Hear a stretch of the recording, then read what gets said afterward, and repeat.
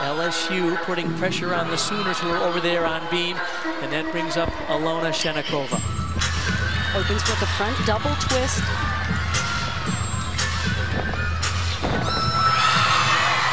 Tries to step right into that arabesque to cover up the large step forward. Remember, LSU is competing without 8-time All-American Kaya Johnson in the lineup. We are seeing a really gritty performance from the home team today. 1.5 to front layout, very well done. You should see that second somersault rise just like that.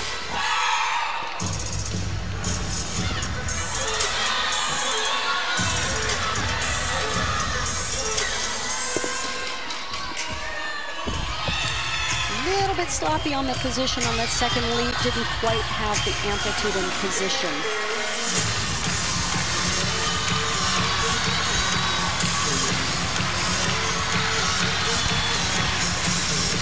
Going hard for this Rudy, into the split jump, well done.